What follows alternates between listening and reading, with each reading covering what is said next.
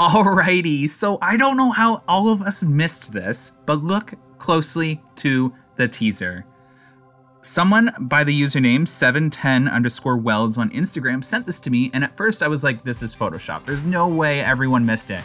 Then we went back and looked at all of the photos of this teaser, and they all have it on there. It says GIGA. It's right there. It's been there the whole time, and we've missed it. How did we miss it? How awesome is this? Okay, so first of all, I'm gonna calm myself down. It's a teaser, and it needs to be taken with a grain of salt. The information on teasers isn't always true. And I mean, we've seen this done before.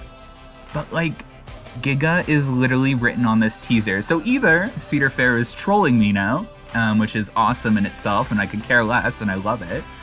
Or we are possibly still looking at this being a possible GIGA coaster. Can you imagine a GIGA dive coaster? And I mean, let's go back to all of our previous videos. We have 301 written on the drop footer. The footer for the drop literally says 301 on it. Then you have the length of the lift hill. You have all this. Am I won over? Am I back on Team GIGA? No, I'm not fully back on Team GIGA. And again, take this with a grain of salt. But the information is intriguing. The fact, you know when I said I was waiting for a teaser? I was waiting for something in a teaser to suggest. Well, it says GIGA. And we've been talking about a GIGA on Amusement Insiders. There's been some sort of evidence to suggest that it could be a very tall dive coaster. Again, don't jump back on Team GIGA just now. It's just a teaser.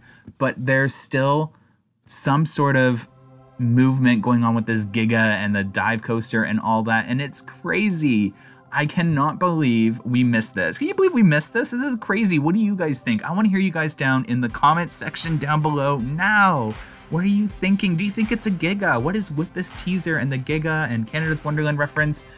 Would they overhype a coaster by putting GIGA in the teasing poster for it not to be a GIGA? That's my question. Would they overhype a coaster themselves? I honestly don't think so. This is what has me in like a, I'm like shooketh. I'm shook. I'm confuzzled. I'm in a kerfuffle. Like I don't know. Like this is crazy. I literally got home. And I someone was messaging me, and then I messaged my team, and I was like, "What is this? That this has to be photoshopped." And then everyone was like, "No, it's not photoshopped. It's not photoshopped." Oh my god, this is crazy! I had to come and show you guys immediately. I want to hear you guys in the comment section. I'll discuss with you, and I'm going to be at the park tomorrow because we have a little bit of information that vertical construction may be starting.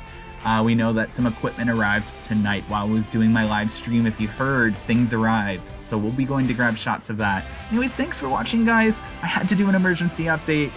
Hit that like button, subscribe if you haven't, and stay tuned for more. Have a good one, guys. Bye.